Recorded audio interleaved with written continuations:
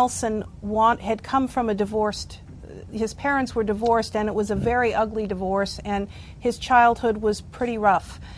He grew up saying that he'd known poverty, and he was one of those types that would always worry about every nickel. Not that he was cheap or stingy, but he was always worried tomorrow he'd have no money and he'll be broke. So when he married, he wanted to marry someone who was not on the Hollywood stage, that was not going to be competing, and there wouldn't be two divas in the family, and he could be the breadwinner, and she'd have kids and they'd raise their kids. That's what he wanted. And so when he proposed marriage to Jeanette, which he did during the filming of their most famous film, Rosemary, the one where he plays the Mountie, right. And they were up at Lake Tahoe, and he proposed to her, and the problem was he wanted her to give up her career, retire early, and she said, no, I've worked just as hard as you have, why should I give it all up? And so he was constantly battling, playing, as he said, second fiddle to her career. And now, wasn't he married? He was not married at the time. Oh, he wasn't? No, he didn't. Now, she marry. was. Wasn't she was not married at the time. When did she get married to Gene Raymond? She married Gene Raymond in 1937, and that was after they had already gone through at least 2 years of a tumultuous romance. Okay. And what resulted in her marrying Gene Raymond was that when they were up at Tahoe, Jeanette got pregnant. And back then, you had it in your studio contract that you couldn't marry, divorce, or have children without studio permission. So when she called Louis B. Mayer and said, hey, we're going to run off to Reno together and get married, he said, no way. You're just becoming the major film star. He had always promised her he'd make her as big a star as Norma Shearer, who was the queen of the lot. Right. And he said, no way, you're not going to throw it away for that baritone. He didn't like Nelson in the first place. And because Nelson wouldn't kowtow to him, he didn't care. He had his own career outside of Hollywood. So they argued about that, and Jeanette eventually miscarried. Now, whether she would have had an abortion the way Mayer asked, I don't know. I can't answer that, but I know that she miscarried, and Nelson thought she had had an abortion, and he broke up with her. They went their separate ways, and she ended up marrying Gene Raymond, who many people felt looked very similar. Yes, he did. He resembled Nelson. Well, Jeanette later said, he reminds me of Nelson without the rough edges. So, at that time, Nelson eventually married himself on the rebound after Jeanette married. But their marriages were not what the public thought. They ended up back together, but still married to their respective mates. But Louis B. Mayer would not let them get divorces, at least while they were at MGM. And they stayed at MGM till 1942. Now, after that, his wife, Nelson's wife, was a bit unstable, you might say. And she threatened to disfigure Jeanette. She threatened to go to the press and tell all the stories about the pregnancies, because Jeanette had more than one with Nelson.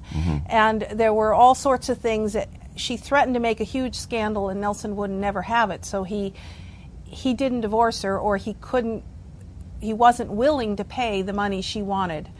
And so are you saying that Nelson Eddy was a kind of Romeo guy? I mean, he was a Believe sexy... it or not, he was. He was quiet and unassuming. Yes, and because I can remember how he looked till today and how he acted. I mean, so reserved.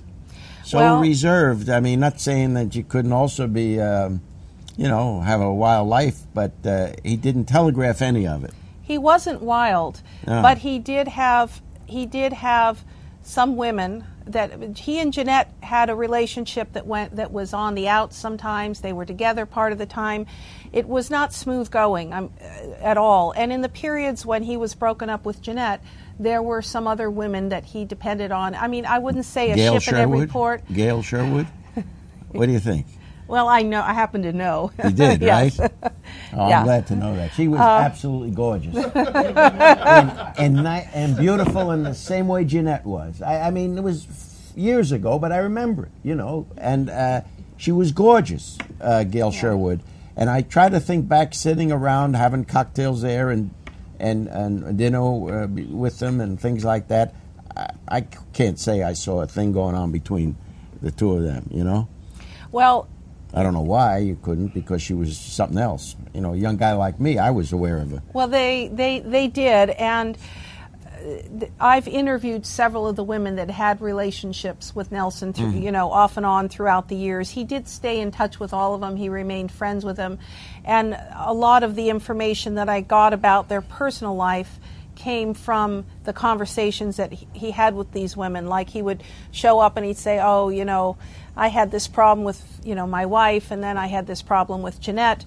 Although I have to tell you a funny story from one of the women that he knew. He met up with her, and he looked very distressed, and she said, what is it? Are you having problems with your wife? And he said very tersely, she's not my wife. She's the woman I'm married to. My goodness gracious. So they had a kind of a bittersweet story, and I was also very lucky in that I had access to hundreds of letters that had never been published anywhere. And the thing was that Nelson was close to his mother, and he lived with his mother until he got married. And after, when Nelson met Jeanette, Isabel Eddy, his mother, very much wanted him to marry Jeanette, and she was very angry when she felt he had messed things up and Jeanette ended up with somebody else. So Jeanette and Isabel remained friends throughout. And Isabel had one of her best friends lived in Philadelphia and then later moved down south to Louisiana. Well, in those days, you didn't pick up the phone and call and say, oh my God, Jeanette had another miscarriage and Nelson's off, you know, gallivanting around. And, you know, you didn't do that because the phone operators would listen in. That's especially if you were famous. They did. And I'll tell you, some of my information I got from women who were, as young girls, were phone operators who used to listen to Nelson and his wife fighting on the phone. Anyway, so Isabel Eddy would write to her friend, sometimes 2-3 times a week. And she'd say, oh, you know, I read what Nelson wrote in his diary. He would have killed her. And she would copy things out of his diary and send it off to her friend. Well, the friend was supposed to destroy all those letters, never did. And somebody held on to them for years. And then about when I was writing this book, Sweethearts, and word got out that I was going to do a final tell-all, you know, I was going to let it all hang out and tell the real story. She called me and said, look, I have these letters, you need to come see them. And I said, well, where are you? And she said, Detroit. Well, I was living in New York at that time, and I said, well, what's in these letters? She says, all I can tell you is it's absolute proof of what you're writing, but I will not tell you more on the phone. I said, okay, I'm supposed to drop everything and get on a plane and come see you just to look at these letters. How long will I need? She said, at least 3 days. So I did that. I told my husband, look, if I don't show up, call the police, you know, if you don't hear from me again. I didn't know what it was. But I flew out there, and it was a treasure trove. And the amazing thing was that here there were letters from, say, the middle of the 1940s, which was a murky period. There wasn't a lot known because their film careers were pretty much over, and they had sort of dropped out of the Hollywood scene. And here are all these love letters that Nelson's just writing, these intimate things, you know, very graphic. You wouldn't even think. Can you give me an idea without closing this show down? Just a little how graphic. He's just very graphic. He's describing, they had this sort of quote-unquote honeymoon. They used to return every year to Lake Tahoe where they filmed Rosemarie. Okay. And they would stay at the cabin at Chambers Lodge that they had originally stayed at because that was a special time for them. That's when he proposed to her, and she promised to marry him before everything happened. So every year, or when times were tough, they would go there, and the owners of Chambers Lodge would not tip off the press and would always give them the same cabin, and they had a little hideaway.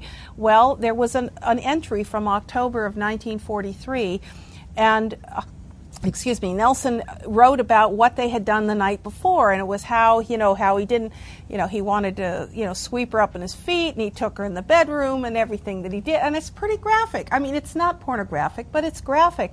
And some people were stunned when they learned that Nelson Eddy, who looked like such a quiet, reserved man, had this whole other nature to him that you would not have known about. But it's absolutely true. Did he swing from the chandeliers, do you know? Gene Raymond did. Gene Raymond did. Really? Okay. The rumor was... I want to call in Darryl Winston. Yeah. Sit here, my man. Producer and